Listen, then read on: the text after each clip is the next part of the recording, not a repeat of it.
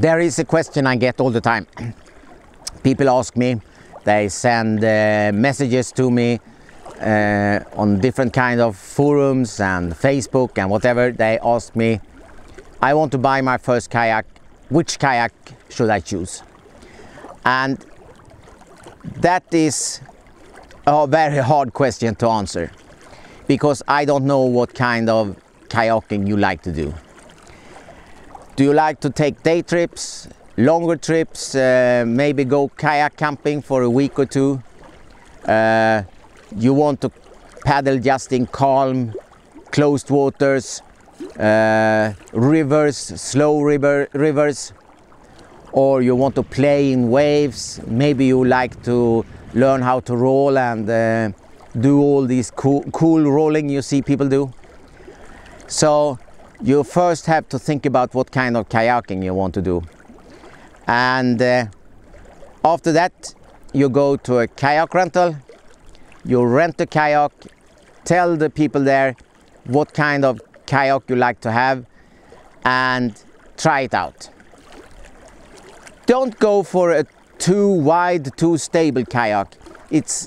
That one will soon get boring. You will be slow, it will be hard to turn, and yeah, you will get bored of that kind of kayak. So have a kayak that is a little bit challenging for you. You feel a little bit unstable, and you will quickly feel okay in it, and you will progress your skills much faster.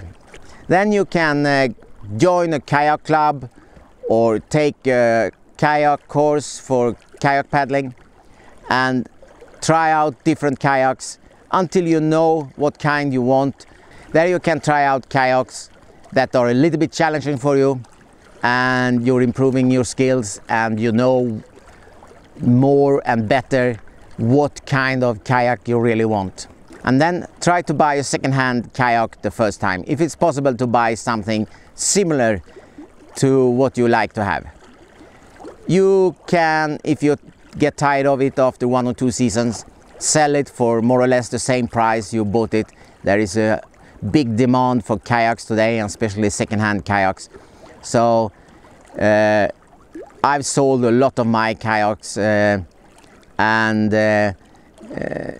I know some friends that bought second-hand kayaks and they've sold them after 1 or 2 years for even a higher price than they bought them for.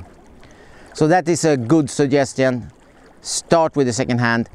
Don't go to the closest dealer and buy the cheapest kayak they have. It's not worth it. Even if it's very cheap, it's not worth it. The quality is not there. A kayak can cost from $1,000, that is about 10,000 Swedish kroners, and upwards. If it's below that, it's usually not that good. And if you like this video, please hit subscribe and the like button below. It will really help me, and I will be encouraged to make more videos like this one. So, okay, I hope this was something useful for you, and I hope to see you out on the water and enjoy your kayaking experience. Okay, bye bye, see you again.